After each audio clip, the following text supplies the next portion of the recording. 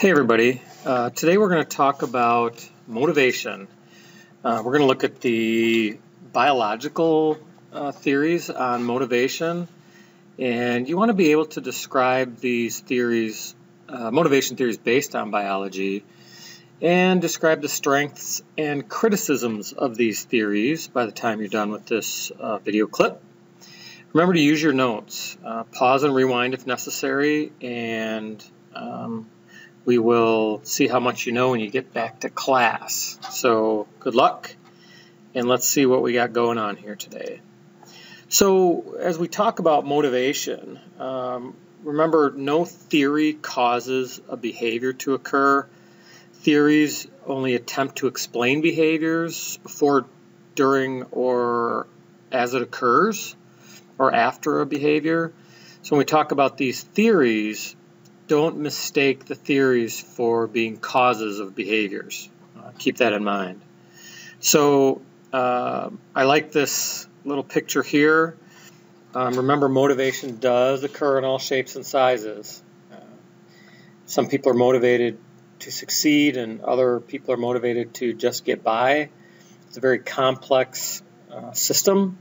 So remember, there's probably no one theory that best explains motivation, but collectively, the theories probably do a pretty good job of explaining why people exhibit certain behaviors or not.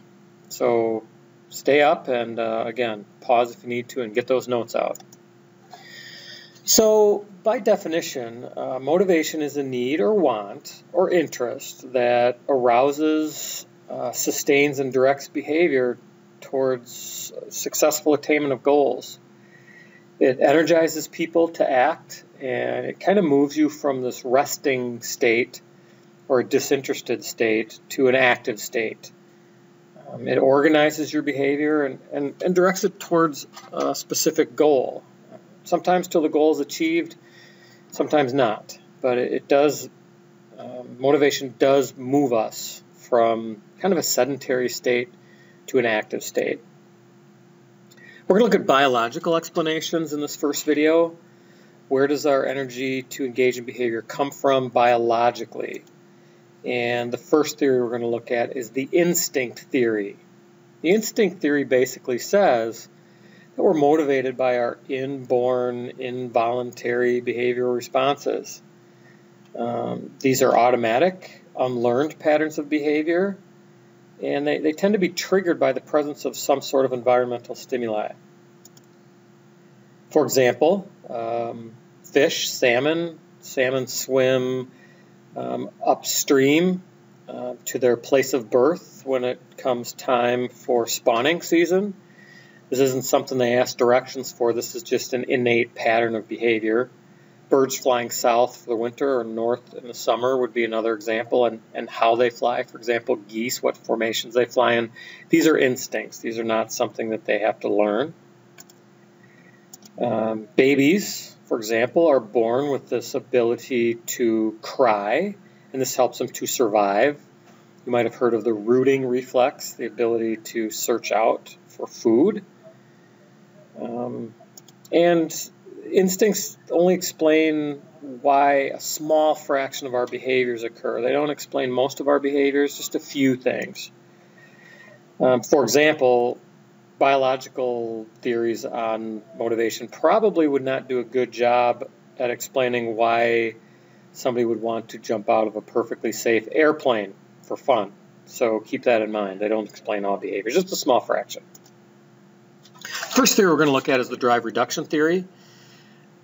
This theory says our behaviors are motivated by internal discomfort. These are biological needs. Our body attempts to maintain homeostasis, and homeostasis is our biological tendency to want to keep our body in a state of equilibrium, balance, if you will. When we are not in balance, we have a need internally that creates a push or a drive.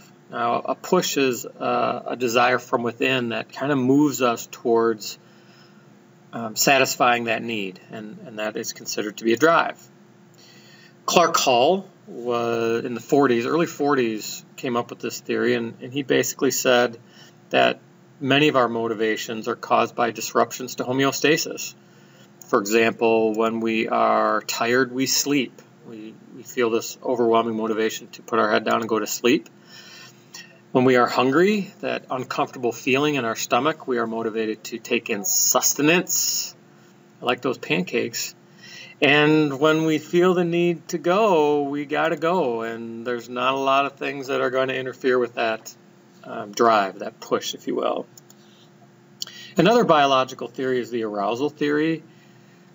This was thought up by Hebb in 1955.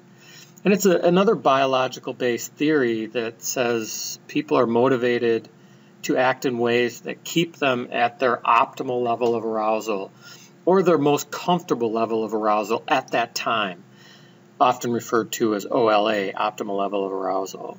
And the optimum level varies from person to person and from time to time. This kind of parallels the Yerkes-Dodson law.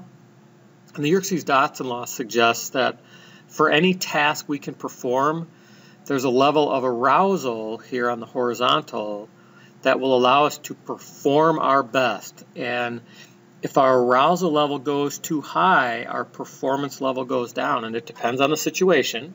If we're doing something simple like tying our shoes, we can afford a lot more arousal and still do well. But if we're trying to take a test, a little bit of arousal could really sink us in the long run.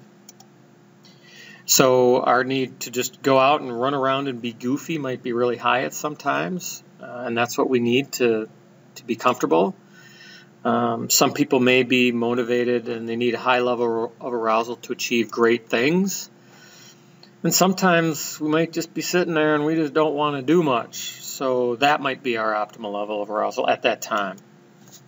Now, Maslow's hierarchy of needs is kind of a unique example, biologically speaking, because it probably fulfills both biological and cognitive needs.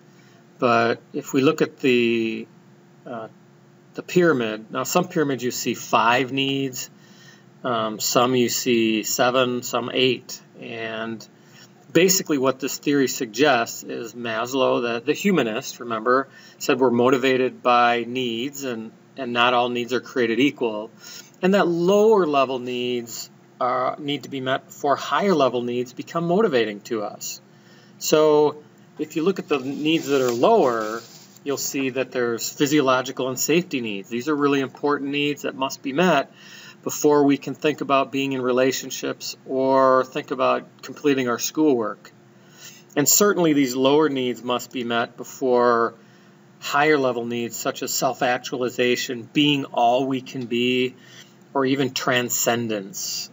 Notice there's very little space on the pyramid for transcendence and self-actualization. These needs are most easily thwarted or blocked by lower level needs. So there's a lot of criticism of this. For example, it doesn't explain why people go on hunger strikes.